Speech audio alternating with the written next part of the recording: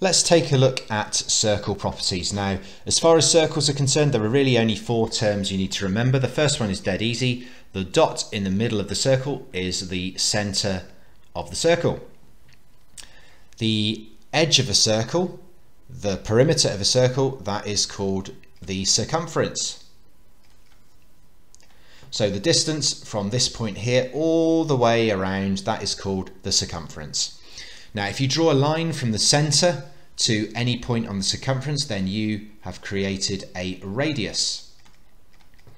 And a straight line from one side of the circumference to the other that passes through the center, that is a diameter.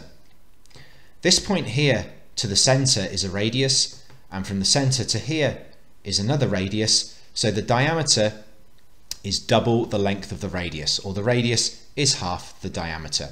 So 4 terms: the center, the circumference, the distance all the way around the outside, the perimeter if you like, radius being a line from the center to the circumference, and the diameter a straight line from one side of the circumference to the other that passes through the center.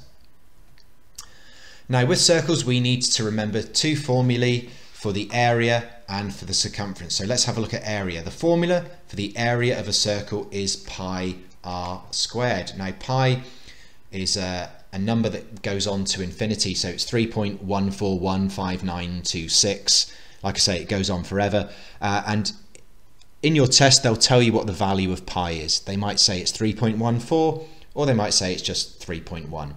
Now, pi r squared, this means pi times the radius times the radius. So this circle here has a radius of 4, so the area is 3.14 times by 4 times by 4, and 3.14 times 4 times 4 comes to a total of 50.24 square centimeters. In this next example, again, pi r squared, so it's going to be 3.14 times the radius, but 10 centimeters here is the diameter. So if the diameter is 10, then the radius is going to be half that, which is 5. So our calculation is simply 3.14 times 5 times 5, and that comes to a total of 78.5 square centimeters. The formula for the circumference of a circle is pi times the diameter. So in this circle here, the circumference is going to be pi multiplied by the diameter, but they've given us a radius. If the radius is 4, then the diameter is going to be 4 plus 4, which is 8.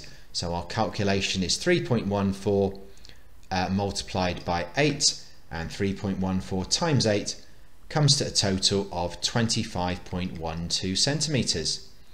In the second example, pi times the diameter is going to be 3.14 multiplied by the diameter, which is 10, which is 31.4 centimeters.